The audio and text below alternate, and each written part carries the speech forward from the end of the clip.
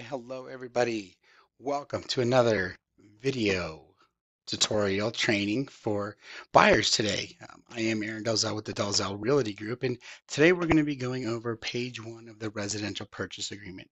This is probably one of the more notorious and exciting pages because you're talking about financial terms and conditions. So we're going to go through this today. Like always, if you have any other questions regarding this, rewatch it maybe once, twice, a couple extra times. If not, always give us a call. We can help maybe clear up anything that you're having trouble with on this. But just from the top, some of the basics things you're going to see is who the buyer is, what the property is, the parcel number, where it's located, and of course the purchase price here. Okay.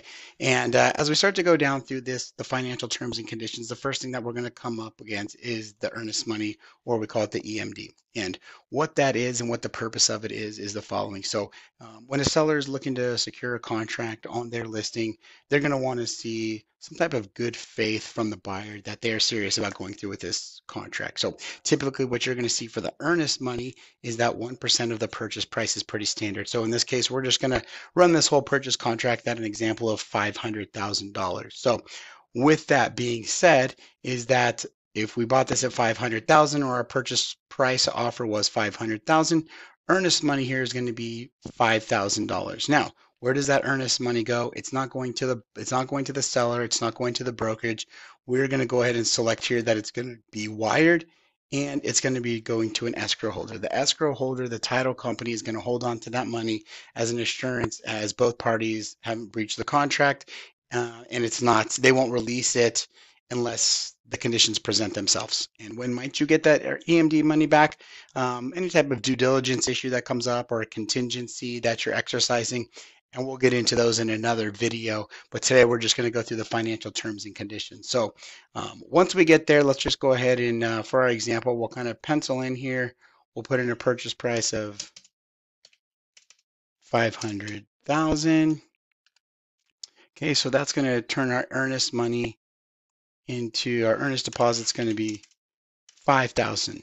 So now as we work down this, any type of additional deposit you see here in section B is going to be any type of extra money you put into escrow to go towards the purchase price. Typically, you don't see a lot of items here, but we're going to want to make sure we fill out all these lines. So if we're not going to add any additional deposit, we may come in here and put in not applicable, just so that everybody knows that we're not going to be putting in anything in here. Okay, now comes probably the next two big sections is C and D, and it's going to be dependent on how we've structured this deal. So option C is going to be if we're going for a new loan.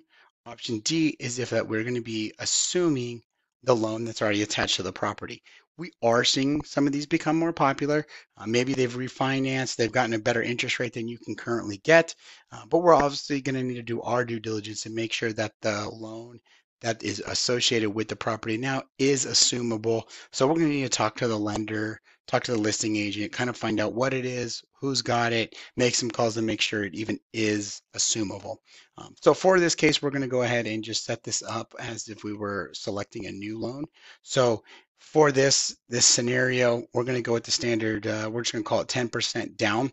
So with that being said, we know that 10% is going to be 50,000, so that we're going to be looking to finance the balance, which is 450,000. Okay, and you might be thinking, okay, well, we've got 450 here and 5,000 here. That's only $455,000. Well, once we come down here and put that, we're going to go ahead and again, we want to make sure everything is filled out. We're going to put not applicable, that we are not taking over and assuming any existing loans. We're also not going to do any type of promissory note or financing addendums that has anything to do with the deed of trust. So we'll also come in here, we'll drop in our NA, and this is where we're going to see the balance of that come in. So we know we got to get to 500,000 as we've seen right up here. We know we've got 5,000 coming from our earnest money. We know we're financing the 450,000. So that math tells us that the balance of the purchase price that we're going to have to come to with good funds at the close of escrow is going to be 45,000. So now what we're going to do is we're going to take that 5,000, We're going to add it to our 450. We're going to add it to our 45 here.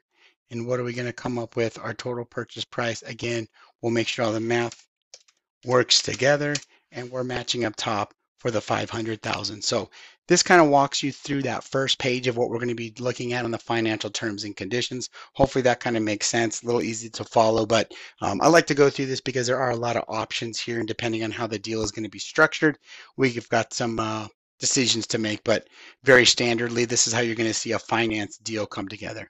Now, we could just go ahead and get rid of all this stuff. And now let's just say this is going to be a cash purchase. So for those looking to do a cash purchase, we're still going to have our earnest money, right? And let's just still go with the fact that it is a 5,000 earnest money. So since we're not doing any of these additional deposits,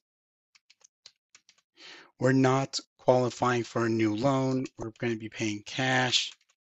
We're obviously not assuming a loan at this point. So again, we're not going to be doing any type of promissory note.